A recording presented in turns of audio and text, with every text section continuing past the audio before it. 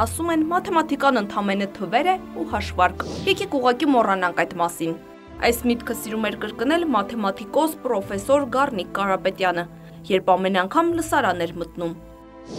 Պարզապես թվեր լինել չէր կարող։ Մաթեմատիկան իր ամբողջ կյանքն էր։ Ինքը կատարյալ մաթեմատիկոս էր։ Եվ ասում էր, միայն մաթեմատիկան է գիտություն։ Ապրում էր մաթեմատիկական կանոններով։ Եվ կյանքի ցանկացած վայրկյան իր մոտ մաթեմատիկական հաշվարկ էր։ Իր համար մի ուրիշ աշխարհ էր, անվերջություն։ Թե ինչպես որոշեց դառնալ մաթեմատիկոս, այդպես էլ չհիշեց, բայց հենց այդ ցանկությունը նրան Գյումրիից Երևան բերեց։ Երևանի պետական համալսարան, մեխանիկա-մաթեմատիկական ֆակուլտետ։ Գառնիկ Կարապետյանը հարցեր էր տալիս, որից հասկացվում էր, որ ինքը ուզում է ամենախորը, ամենաիսկական ընկալումը։ Եվ ուսանող ժամանակ արդեն ինքը ունեցավ գիտական հոդվածներ,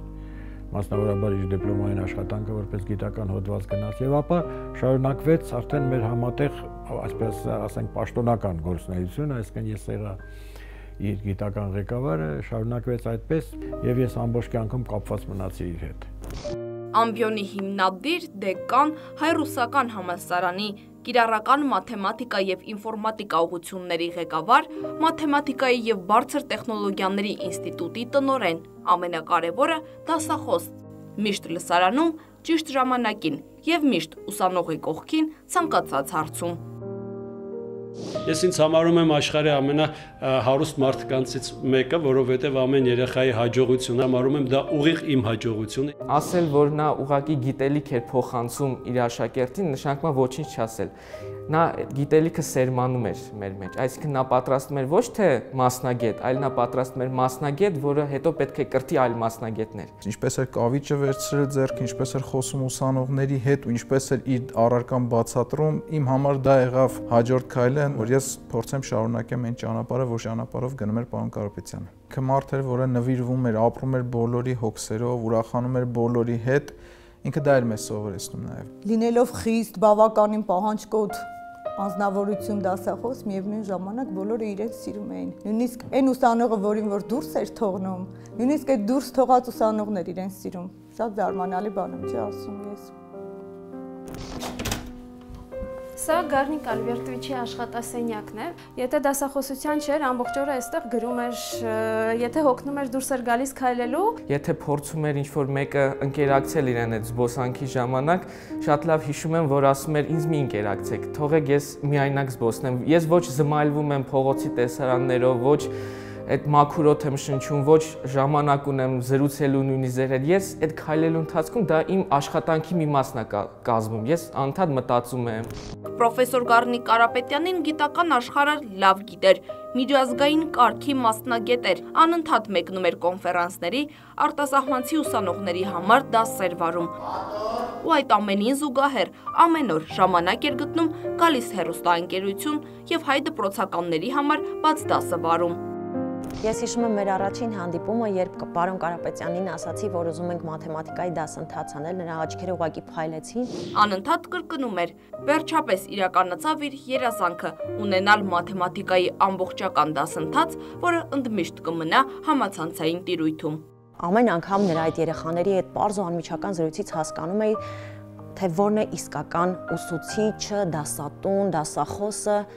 որը ոչ միայն մտածում էր, որ երեխան անպայման պետք է մաթեմատիկա իմանա, դա առանձին խոսակցություն է։ Նա մտածում էր, որ յուրաքանչյուր մարդ անկախ իր մասնագիտությունից պետք է լինի ճիշտ, իսկական քաղաքացի։ Անկախ նրանից, թե ինչ էր անում, մաթեմատիկան միշտ մտքում էր, ուղեղը միշտ մտածում էր խնդիրների մասին, որոնք դեռ փորձում էր լուծել։ Ընտանիքի հետ լինելով հանդերձ, նա շարունակում էր զբաղվել մաթեմատիկայով, թորների հետ խաղալով, զբաղացնելով, տեսնում ենք, թե ինչպես է ինքը մտքի մեջ, ինչ-որ խնդիրներ լուծում։ Կարող է այդպես նա նայր ուղղակի հեռուստացույցին, նստեր, ձեռքերով ինչ-որ շարժումներ անել ու արագ գնար, ինչ-որ մի բան թղթի վրա գրեր, գար, այսինքն անգամ այդ պահին ինքը ինչ-որ բաներ լուծում իր մտքում եւ արագ դա փոխանցում էր թղթին։ Ամառանոց նույնիսկ որ գնում ենք, նույնիսկ այնտեղ ինքը կգնար մի գողտրիկ անկյուն ուներ եւ կսկսեր ստեղծագործել։ Իր հոդվածները կգրեր, գրքերը, նոր խնդիրներ կլուծեր։ Հենց այսպիսի մի օր էլ գտավ մի խնդրի լուծում, որը փնտրում էին մոտ 50 տարի։ Սկզբում իր ուսուցիչը, հետո իր ուսուցիչը հերթահասել էր իրեն։ Այսպես կոչված Սոբոլևի ներդրման թեորեմներ,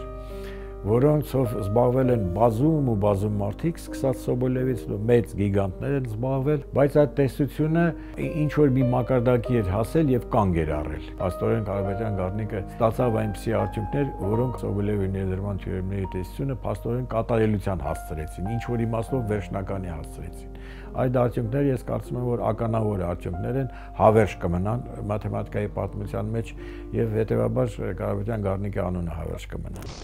Առավոտյան մարմնամարզություն, առողջ ապրելակերպ, ֆուտբոլ։ Ֆուտբոլը իր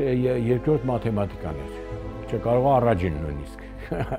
Դա արարողություն էր, որին երբեք ոչինչ չէր խանգարում, իսկ երբ հարցնում էին ինչպես ես, միշտ պատասխանում էր։ Գերազանց եմ, ինձ ինչ է եղել, որ Այսպես ասած նաև այն օրը, երբ գնաց իր ամենասիրելի վայրը, Սլավոնական համալսարան, ֆուտբոլ խաղալու։ Անverջ շտապում էր, անverջ։ Իր մեկ ապրած օրը հավասար է շատ-շատերի միգուցե մի ամսվա ապրած օրերին։ Ամբողջ իր կյանքը կարծես գծված լինի, ռիթմի մեջ էր միշտ ինքը։ Ու միգուցե դա էլ հենց պատճառն էր, որ ինքը այդքան շուտ կյանքից հեռացավ։ Վերջին անգամ խաղաց մաթեմատիկական ճշգրտությամբ ու հեռացավ, մտքով, որ իր կրթած սերունդները ուրիշներին են ասելու, մաթեմատիկան պարզապես թվեր չէ։